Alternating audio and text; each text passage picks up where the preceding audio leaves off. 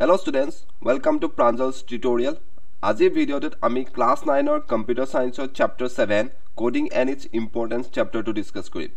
এই ভিডিওটো হৈ গৈছে coding and its importance chapter 2 second part. First part to আমি what is coding, what are programming languages, what are different types of programming languages discuss কৰিছিলো. আজি ভিডিওত আমি compilation and some jobs of a compiler, problem solving in computer, algorithm, flowchart and pseudocode discuss কৰিম.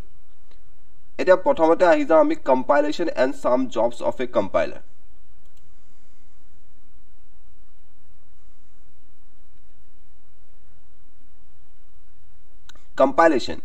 Compilation is the process that computer takes to convert a high-level programming language into a machine language that a computer can understand.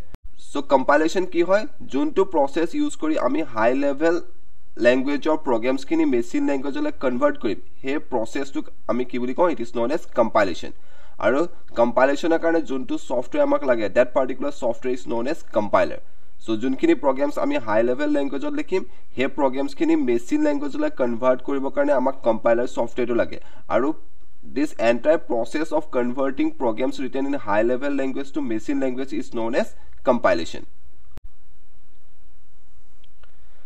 Some jobs of a compiler. Etia compiler kisuman jobs thake. Prothom to job hoy gol syntax analysis. So compiler to check kore je amar program to syntax kini correct ase nai. Ami according to the rules syntax kini lekhisu nai. Jodi kiba mistake thake syntax kinit then he mistakes kini compiler to amak point out kori dibo. Second job to hoise intermediate code generation. So amak compiler to eta intermediate code generate kore jontuk ami middle level language code buli kom. A middle level language code to complexity to source code aru object code to majot thake. So jontu intermediate code generate hoy he file to complexity to ki hoy amar jontu source code thake aru jontu object code he code to majot thake. পিছত আমি এই intermediate code টুকে use কৰি পেলাই আমি কি generate কৰোঁ আমি মেচিন ল্যাঙ্গুৱেজৰ কোড টু জেনাৰেট কৰোঁ বা আমাৰ অবজেক্ট ফাইল টু জেনাৰেট কৰোঁ. দেন থাৰ্ড জবটো হৈ গৈছে optimisation ইমপ্ৰুভস the efficiency of the programme. So আমাৰ যোনটো প্ৰগ্ৰাম থাকে তাৰ প্ৰডাক্টিভিটি টু ইমপ্ৰুভ কৰাত হেল্প কৰে আমাৰ কম্পাইলাৰ. সো কম্পাইলাৰ তিনটা জব থাকে. ফাৰ্স্ট হৈ গৈছে সিনট্যাক্স এনালাইসিস, সেকেন্ড টো হৈ গৈছে intermediate code generation and third টো হৈ গৈছে আমাৰ অপটিমাইজেশন. এতিয়া আমাৰ নেক্সট টপিকটো হৈ গল problem solving in computer.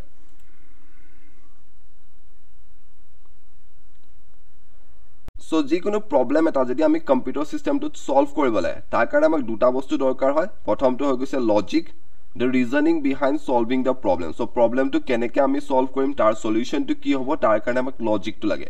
Aru second to hoy goise syntax.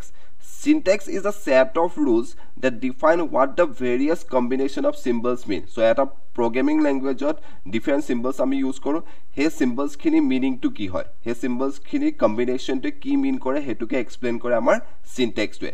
So e duta bostu use kori pla ami jikunu problem eta solve koribo parim in our computer system. So first we need logic and second we need syntax.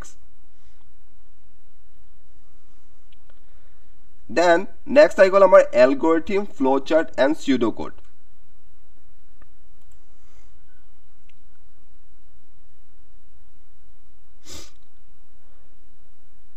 Algorithm is a set of well-defined steps to solve a given problem. Algorithm ki hoy? Algorithm kisuman steps or eta set hoy. ঠিক আছে. So আমাৰ কিছুমান well defined steps থাকিব যোনখিনি use কৰি আমি আমাৰ প্ৰবলেমটো solve কৰিব পাৰিম. হে ওয়েল ডিফাইন্ড স্টেপস খিনি গ্ৰুপটো বা সেটটো আমি কি বুলি কওঁ it is known as algorithm. written in natural languages like English, Hindi, Assamese.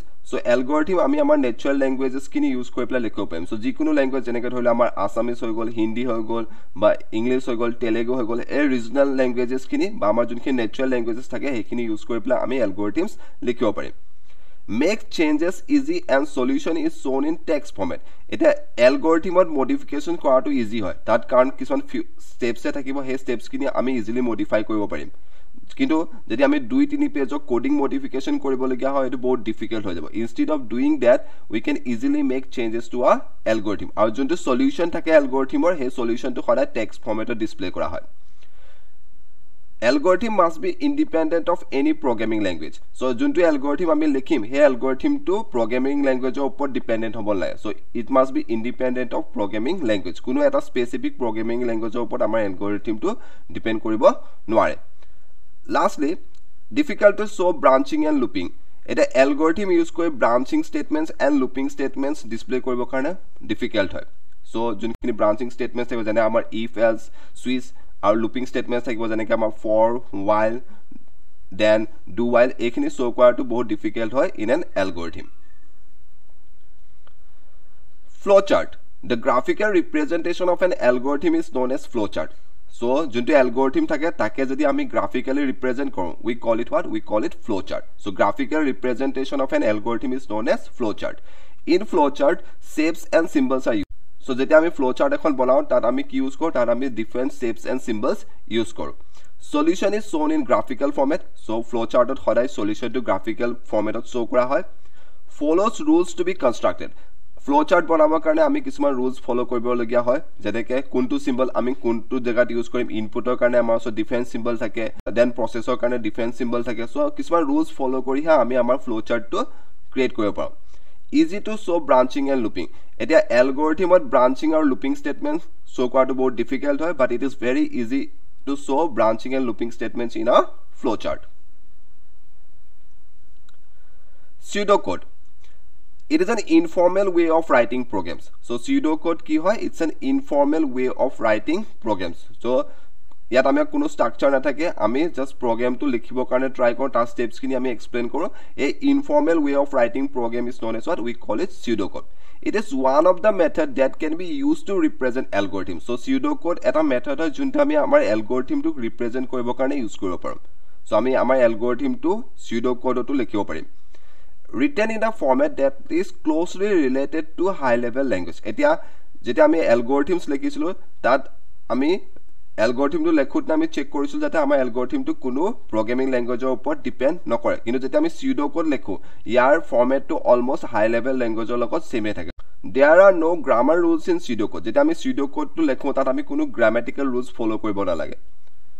Pseudocode is not case sensitive. And last point to ki hobo, the pseudocode is not case sensitive. So yet ami upper case use koribo paru, lower case letters use koribo paru. So dutai type ore ami case use koribo parim. So we can write our pseudocodes in small letters also as well as capital letters. Aha kor tumaloke what is compilation, what are the jobs of a compiler, what are the steps needed to solve a problem in a computer system, then flowchart, algorithm and pseudocode buji pala.